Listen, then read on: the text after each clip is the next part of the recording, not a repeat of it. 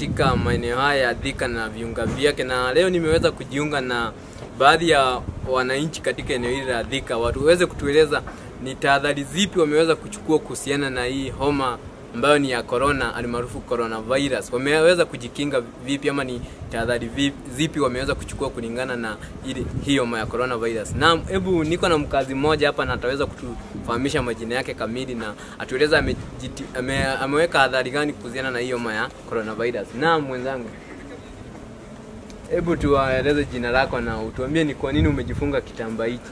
Naitwa Jonte. Nitakushikia tafadhali. Naitwa Jonte. Mtani pale hivyo kwa ile mabati. Mimi nimesikia coronavirus. Nimesema hakuna haja nishike. Sasa nikavaa mask, ndio nilisikia ati mtu akinyamba unashika. Sasa nikaona ni vizuri nitakushikia mwenzangu. Sawa. Basi kako fiti.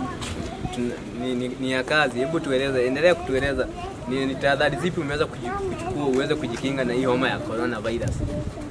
Kwanza nilisikia miraa ina coronavirus. Sasa nikukashikisha kila siku unanipata.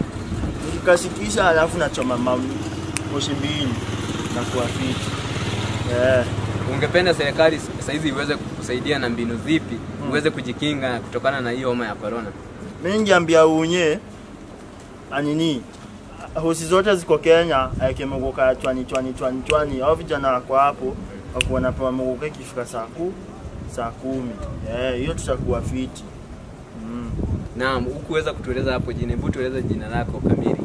Naitwa Jonte, ama ukipenda mahali mimi ndio nakuanga nini huku. Mara ya kwanza coronavirus ulisikia wakati gani? Coronavirus acha nikwambie, mimi hiyo kitu nilikuwa nimeshika 209. Kushika 209 nikapewa paracetamol na shosho nikapona.